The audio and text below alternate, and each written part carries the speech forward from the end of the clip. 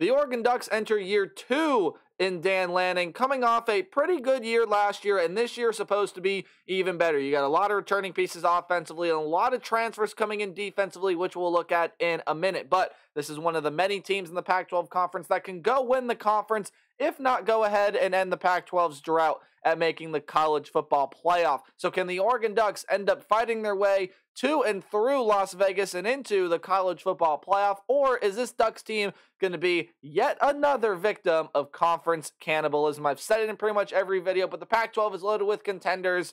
We'll see what happens with the Ducks this year. What's up, Tailgaters? My name is Tailgate Nate, and welcome to my channel. I'm predicting all 133 college football FBS level teams this summer, and that means I'm doing your favorite team. So hit the subscribe button and ring the bell so you know when your favorite team gets uploaded. But you can support my channel in many more ways than just that. You're doing one right now by watching the video, and you can do more by liking, commenting, subscribing, and really anything else you guys can think of to help support my channel. I don't know if I said this in any of the videos yesterday, but I do apologize for whatever technical issues were going on, but I ended up getting resolved. Of course, there were videos yesterday. Today, your first video are the Oregon Ducks. How do we do preview predictions around here? I'm glad you asked. We're going to go through a conference overview, take a look at who the team lost, who's coming back, and who's coming in through the recruiting class and transfer portal, as well as taking a look at the 2023 Oregon football schedule and giving it a good old-fashioned game-by-game preview and prediction. So there are a lot of names on this screen, but ladies and gentlemen, I give you your 2023 Oregon Ducks. We're going to run through these names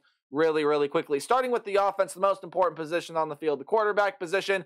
You do have a Heisman hopeful in Bo Nix coming back. 3,593 yards, 29 touchdowns, and 7 interceptions on almost 72% completion percentage. He's going to be another wonderful quarterback around the nation this year. Was also third on the team in rushing, had 510 yards. That's good for 5.7 yards a carry, and led the team by a long shot with 14 rushing touchdowns. Yeah, no wonder you can see he's a Heisman hopeful entering this year. Then your backup, highly recruited freshman, and Ty Thompson, or when he was a highly recruited freshman, I should say. But Ty Thompson does come back. And you also return your top 2 leading rushers ahead of Bo Nix. That's Bucky Irving, 1,058 yards, 5 touchdowns last year. And Noah Whittington had 779 yards and 5 touchdowns last year. So your running back room there should be all good and ready to go. Your wide receiver room is going to look a little bit different this year, as you do lose Chase Cota, who was a real good part to this wide receiver room, was actually your second leading receiver last year with 497 yards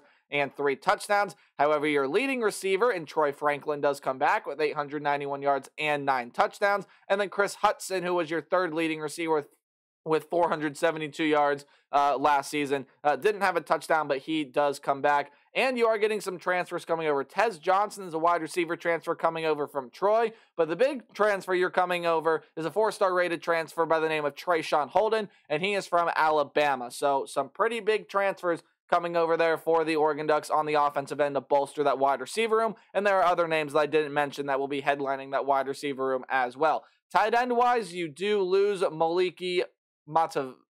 I probably butchered that last name. I apologize. But you do return your 4th leading receiver from last year and your top tight end in Terrence Ferguson. 391 yards and 5 touchdowns for the Ducks last year. Will be that number 1 tight end again in 2023. Your offensive line. You lose some very key pieces, most notably Alex Forsythe, TJ Bass, Ryan Walk, and Male Sala. Not even going to try to pronounce that last name. I apologize if I even butchered that first name. But all 4 of those guys are going to be gone off of the offensive line. And when you take a look at the returners for this team, Jackson Powers Johnson, Marcus Harper, Stephen Jones will, I believe, headline that offensive line, as well as some big notable transfers coming over, one of which by the name of Junior Angelou, former 4-star out of high school, was a player for Texas last year, was going to be really good, ended up having a season-ending injury before the season even started. He's coming over from Texas, as well as a Johnny Cornelius, who's a transfer over from an FCS program in Rhode Island. Both of them 4-star rated transfers according to 24/7. Now, defensively, this is where this team loses a lot of talent, but do not forget that's also where this team recoups a lot of talent through the transfer portal as well. So taking a look at the defensive line, this is probably, this is going to be a really good defensive line in 2023. Jordan Riley is going to be gone off of that defensive line, 20 tackles, half a sack last year. Not a super huge deal. You are getting a freshman coming in, your highest rated recruit according to 24/7 is a defensive lineman by the name of Mateo Uiagalelei. And then as well as returners, you do get Brandon Dorless, Casey Rogers, and Kenyon Ware Hudson, who all come back to this team. All going to be really good parts to that defensive line in 2023. As well as getting a transfer coming over in Jordan Birch. He's going to be a really nice piece. He was a former 5-star player coming out of high school, 4-star rated transfer out of South Carolina. When you look in the linebacking room, okay, wow, a lot of talent leaves this linebacking room, huh? Noah Sewell was fantastic for the Ducks throughout his career, was the 3rd leading tackler last year. DJ Johnson is also going to be gone. He led the team in sacks last season. Keith Brown also leaves this team, as well as Justin Flo. So a lot of very nice pieces that are going to be leaving this linebacking group for the Oregon Ducks. However, you do return your 2nd leading tackler in Jeffrey Bassa, and Masai Funa also return to this linebacking group. And again, some transfers coming over. Justin Jacobs is going to be coming over here from Iowa, 4-star rated transfer. And then coming over by way... coming over by way of Arizona State is Connor Sowell, who should be a nice boost to this linebacker room as well. Now, defensive back-wise, we don't have to speak on how good of a player Christian Gonzalez is. Led the team in passes defended with 7 and interceptions with 4 of them. He was very, very good, but you are also going to lose Bennett Williams, who was your leading tackler last year as well. Trequise Bridges and Brian Addison are some returners to this team, as well as getting a freshman in Cole Martin that is going to enter. Should put up big minutes for the secondary. But again, a lot of transfers coming over to this program. Kyrie Jackson comes over by way of Alabama. Tysheem Johnson and Evan Williams, among some other transfers coming over as well. Tysheem Johnson from Ole Miss, Evan Williams from Fresno State. A lot of talent on this roster, a lot of talent coming in through the portal. They're going to be one of the premier teams around the nation this year as usual. Dan Lanning's your head coach, followed by offensive coordinator Will Steen and defensive coordinator Tosh Lupoy. I know it took a while to get through that roster, so I'm going to try to run through the schedule faster than usual, but here we go. Any game you see at home is going to be a game that's underlined. Any game on the road is a game in italics with the slanted text. If it's in green, it means I have Oregon winning it easily. Any game in yellow is, hey, the other team's going to put up a fight, but Oregon still will win, and red is a loss. So without further ado, I give you your 2023 Oregon Ducks football schedule. Should be a nice, easy win to start off the season against Portland State, and then going to Lubbock, I should say, to play the Texas Tech Red Raiders, and there is quite a narrative around that program this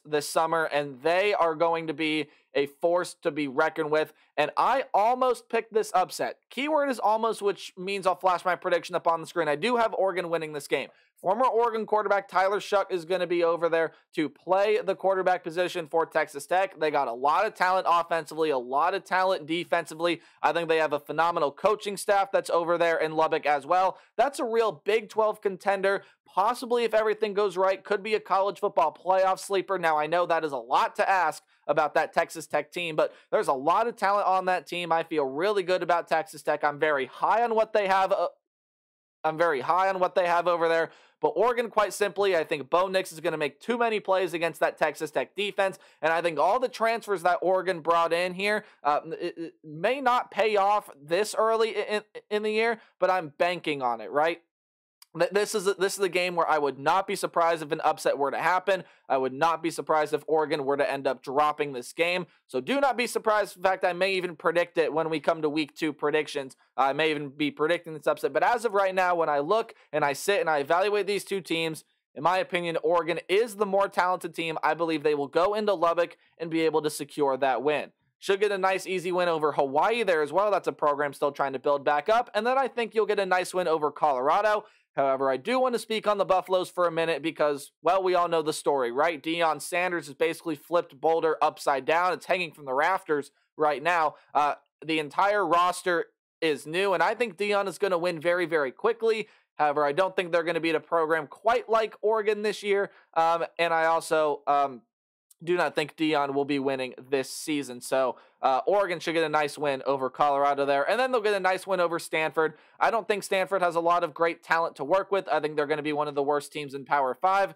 Troy Taylor's going to need a lot of time to start building that Stanford program back up to where it was in years prior. So Oregon, in my opinion, with one maybe close win against Texas Tech, I think they're going to cruise through these first 5 games here, and they are going to go into their bye week feeling really good about where they are. But then you get a little roadblock here, and if that says anything, I'll flash my prediction screen up there. Washington is up next, and if you've seen my Washington prediction video, you know I'm really high on this Huskies team. I think Michael Penix is one of the best quarterbacks in the entire nation. I think he's going to be a great candidate to go win the Heisman Trophy this year. They've got one of the best wide receiver rooms in the entire nation. Their running back room is really good as well. And then when you take a look at their defense, really good defensive front 7. And if the secondary can improve, oh boy, watch out for this Washington team in 2023. Again, that pass defense was not great last year. I believe Washington's offense will simply be too dynamic. I think I think Oregon going to travel on the road in Seattle, and they're going to put up a really good fight. These are 2 very, very good teams. It's going to be a heavyweight showdown, but I think Washington, defensive front 7, but especially that offensive passing game, I think will win them that game as Oregon drops their first game of the year on the road in Seattle. Should get a nice win over Washington State, although I do think the Cougars have the ability to keep this one close. So that is a game that I definitely would watch for as being a game that, hey, maybe that's a little more competitive than some people think. Washington State's got some very good pieces, but Oregon definitely the more talented team.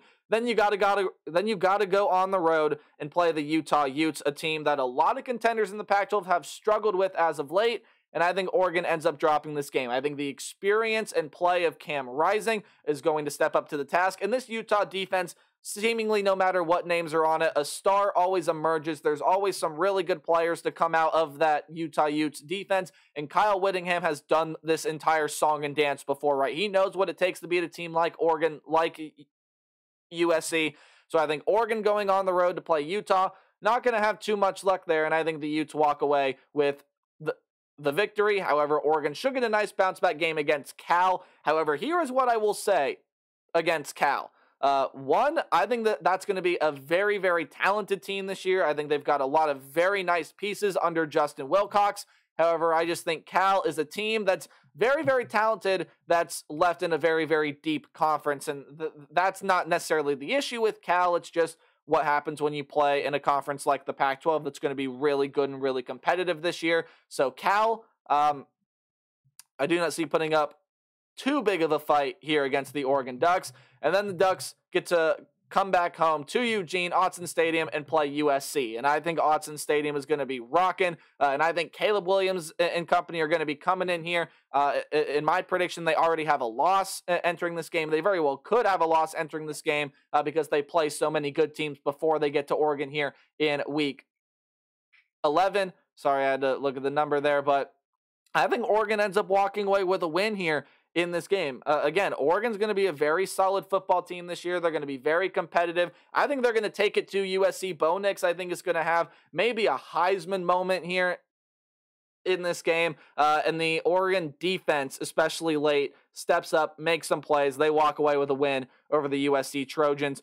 Former coordinator for the Oregon Ducks, Kenny Dillingham, is at Arizona State. And while the Sun Devils are really going to keep this one interesting, I do think Oregon ends up walking away with a win here in Week 12 against their former coordinator. Arizona State's got a lot of talented transfers coming in. I just think it's going to take some time for them to start winning right away. And then the Oregon State Beavers, I do have Oregon beating as well. That's a team that has DJ Uiagalelei coming in to play quarterback for them. They've got a lot of good pieces offensively, defensively, but with this game at home, I think Oregon is going to play very, very well here. And I do believe that Oregon will find their way winning, leading them to a 10-2 record. So 7-2 in conference. This team definitely has all the pieces that needs to go undefeated. Would not surprise me if Oregon were to be able to run the table. It's just a really, really tough schedule when you play in the Pac-12 this year. It is, but I got Oregon going 10-2. Losses to Washington and Utah. So let me know what you guys think about the Ducks in the comment section below. And hey, remember to play hard but tailgate harder. I'll see all you guys in the next video. Goodbye.